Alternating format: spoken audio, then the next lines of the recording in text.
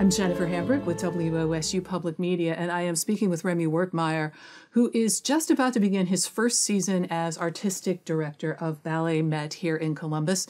He's a multi-award-winning dancer and choreographer who has danced around the world, including with the Australian Ballet, the American Ballet Theatre, the New York City Ballet, and the Dutch National Ballet, where he served as principal dancer and also as a choreographer.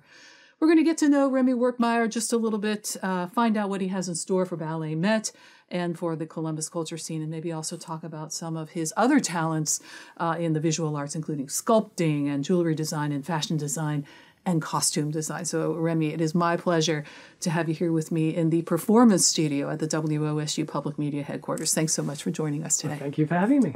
It's a great pleasure. So, I imagine you're kind of settling into Columbus these days. How are you kind of finding the city to be?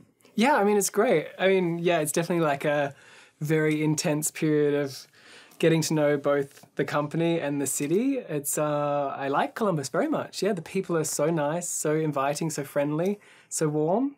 I'm actually living in German Village at the moment, which is great because it's a little bit of Europe in Columbus. Right, exactly. It's a gem here in Columbus, and now you had been dancing in Amsterdam with the Dutch National Ballet. So how did this most recent move to the United States kind of all come about?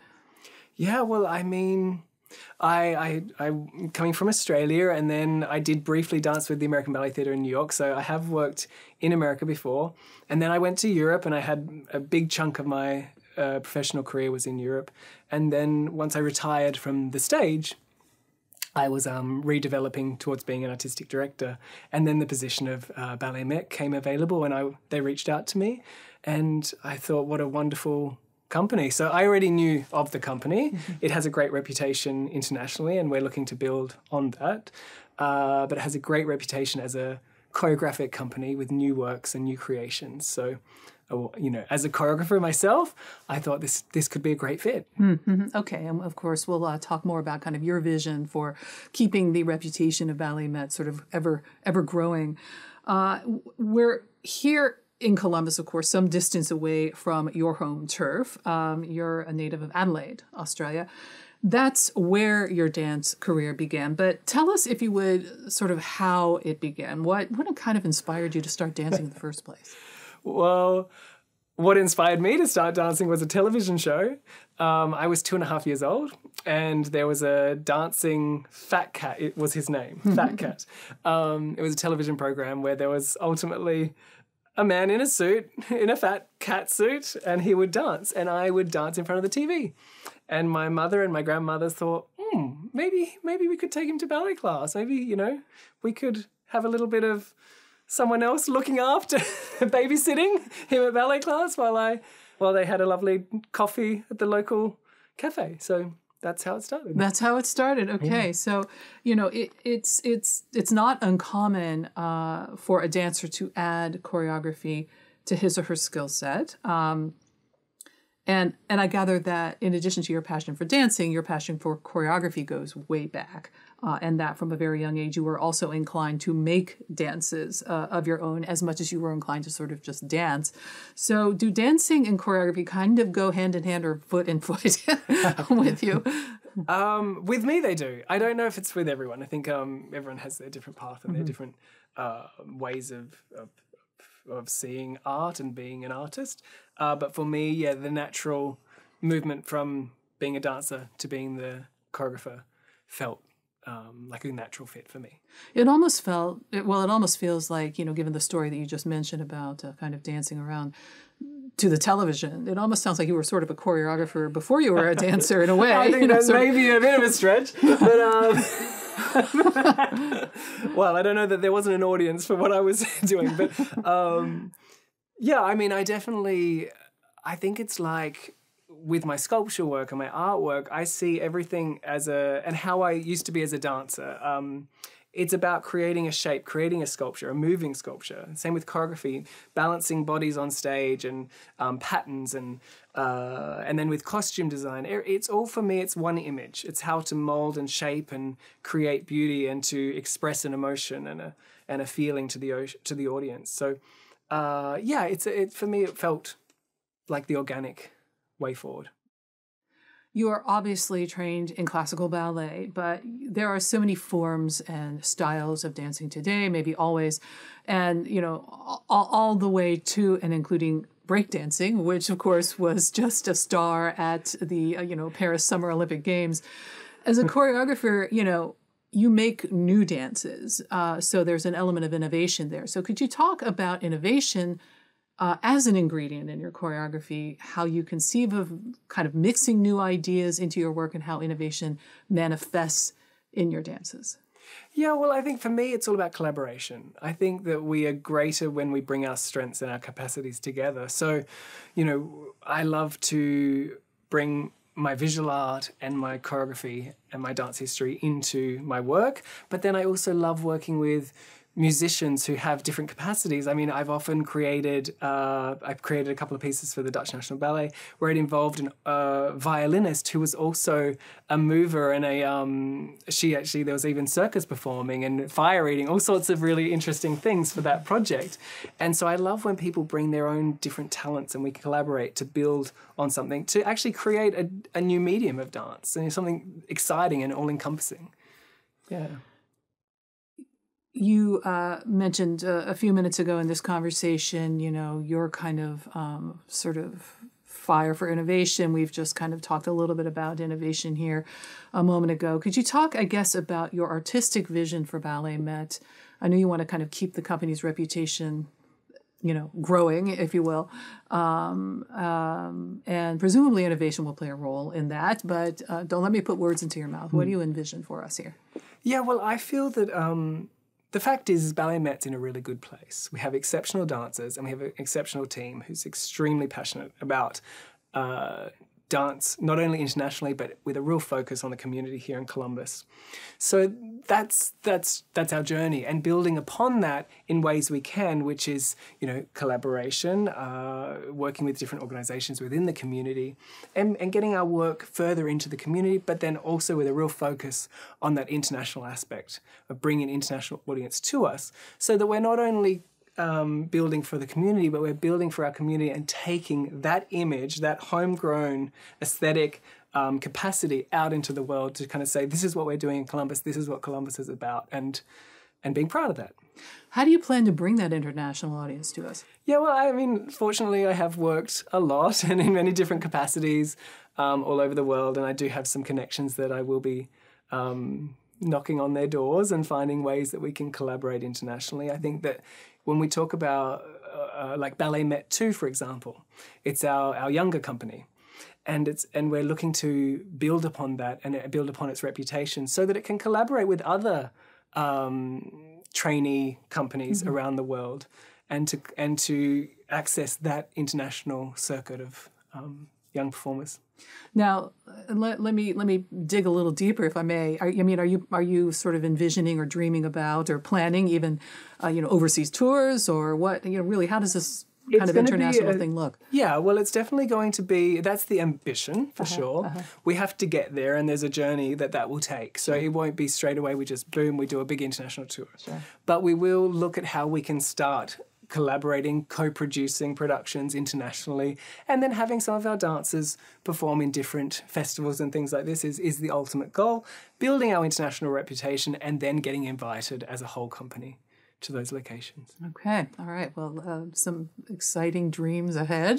So yeah, we'll look to see sort of what materializes. That's exciting. As we mentioned, kind of during near the start of this conversation, you've also had side careers in the visual arts. You've painted, you've designed jewelry, you've designed costumes, you've served as a runway director at Paris Fashion Week. So how did your work in the visual arts come about?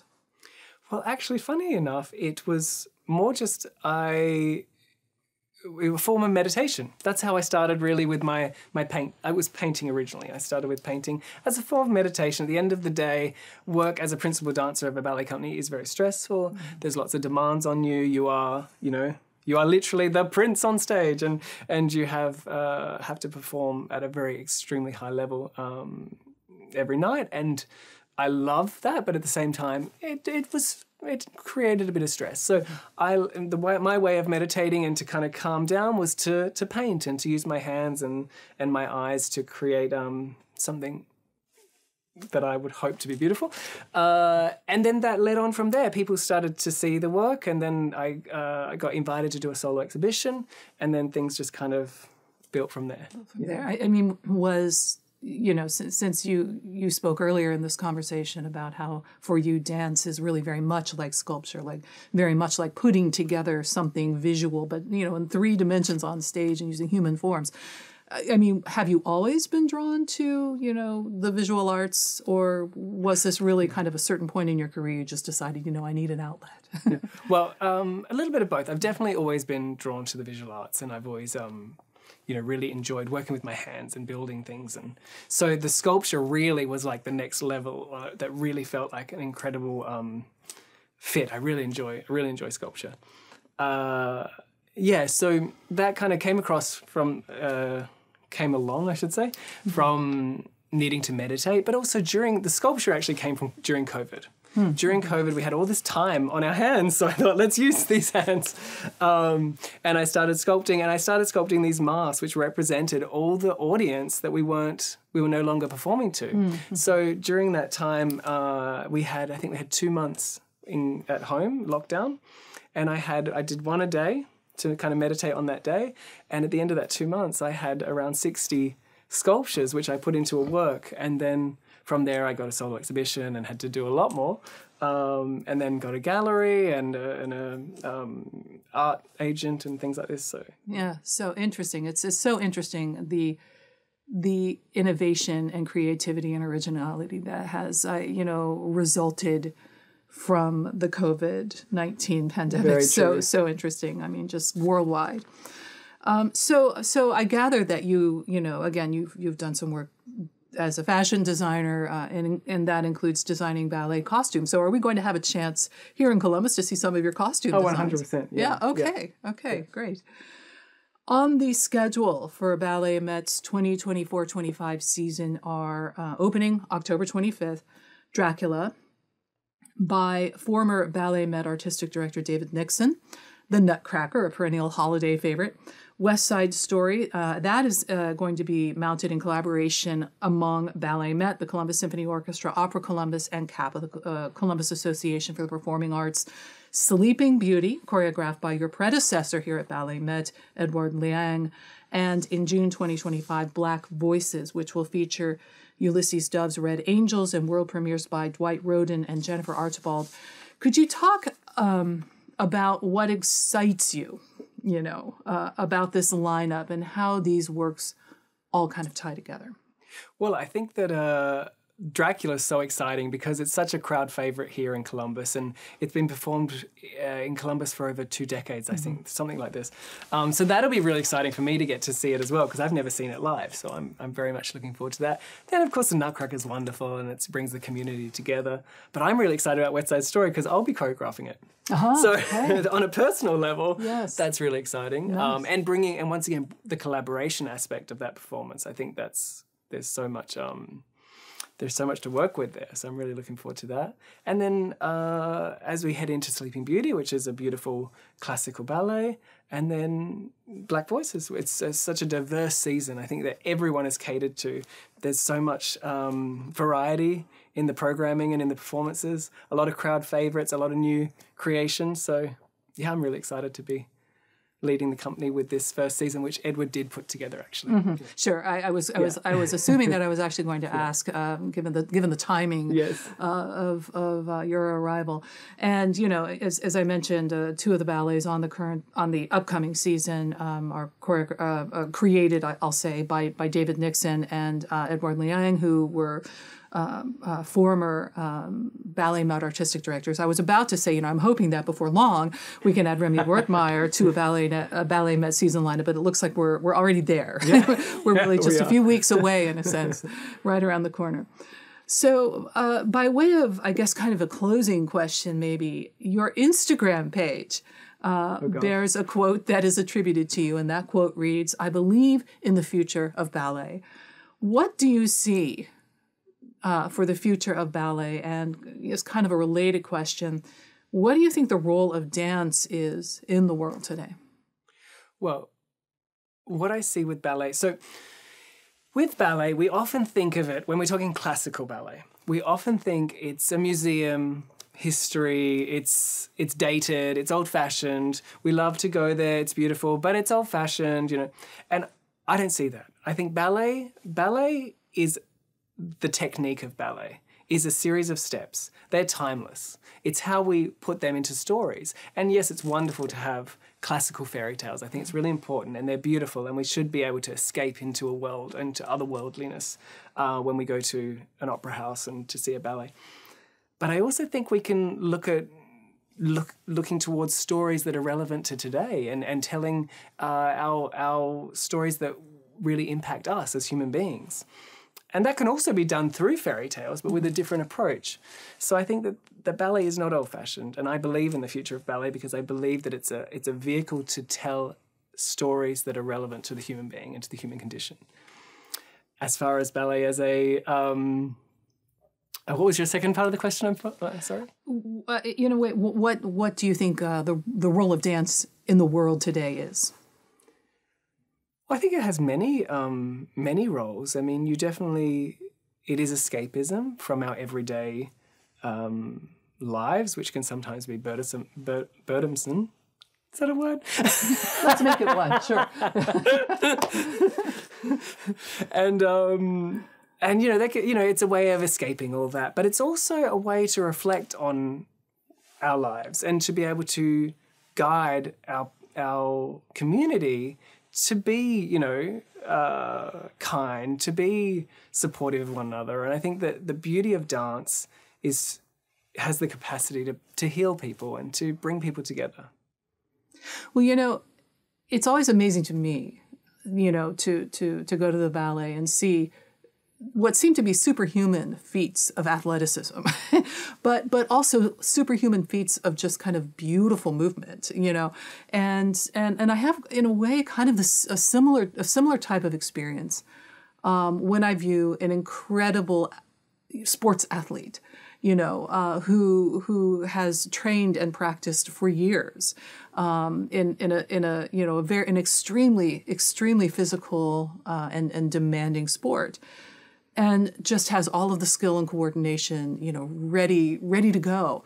And so when you add to that this storytelling dimension that good dancing, I think, brings with it, then you get something that really is just kind of a powerhouse, right? Definitely. You get something that is virtuosically exhilarating, but also very, very relatable because humans relate to each other through their stories. And, yeah. Well, I think that my mum used to always say she was always interested in any kind of sports or dance or theatre at an elite level, because I think anything that to get to an elite level in any sport, in art, in dance, in whatever it may be, it takes so much determination, so much passion. And I think that's really inspiring. I think that's what's beautiful. I get to work with these inspiring dancers on a daily basis who are pushing to be their very best selves. I mean, what more could you want? It's wonderful. And then to bring that to an audience, I think it's exciting, and I'm so grateful to be a part of it.